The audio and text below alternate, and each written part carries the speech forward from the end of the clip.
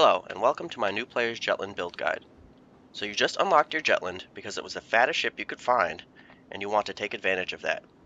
So I'm going to show you two builds and some tips and tricks along the way. When you first unlock the Jutland, this will be the style of build you'll be going for, the Jumpland. At unlock, you will only have access to vulture missiles and anti-missile lasers for your secondary and perimeter modules. Here, I take torpedoes and the tractor beam, but they shouldn't impact the build's playstyle very much. I also take some special officer briefings.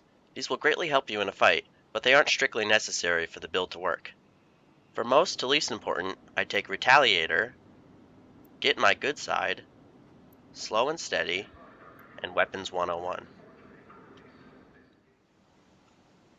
You can find Retaliator in the Jutland tree, Get My Good Side in the Machias tree, and Slow and Steady in the Chernobog tree. Upon spawning, your first priority will be to locate an enemy tactical cruiser or artillery cruiser to take out. If you can't locate them, they will usually be behind destroyers and dreads.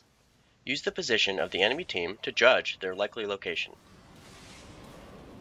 Once located, navigate to a position where your warp jump will put you right behind to or next to your target.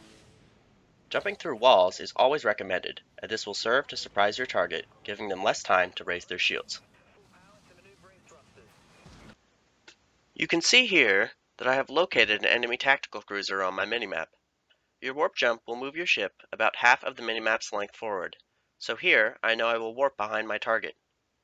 You can see that after I initiate my warp, I activate thrusters to turn my ship. This does not affect warp direction, as your landing point is decided at the moment of the module's activation based on the orientation of your ship at the time.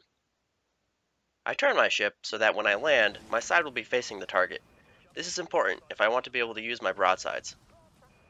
Here, I was not able to use my broadside, as my target was below me, but I was still able to take them out.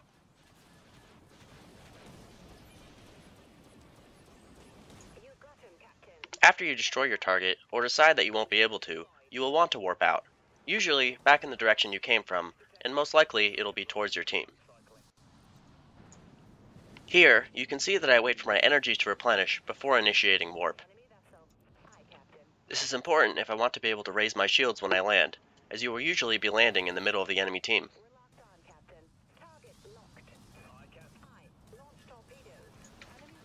In this example, I was able to make perfect use of my broadsides, and then warp out, all in one fell swoop.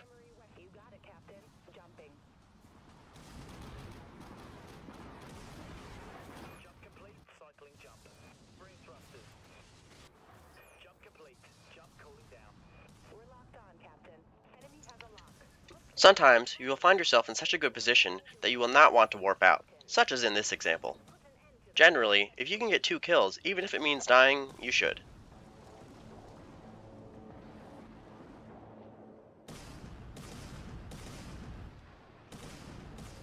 Normally, your broadsides will not hit a corvette.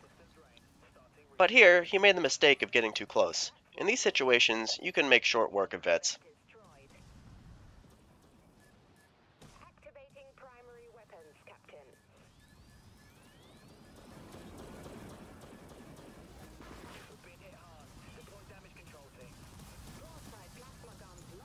In my opinion, this is the best all-around Jutland build, which comes with the added bonus of being able to use it immediately upon unlocking the ship.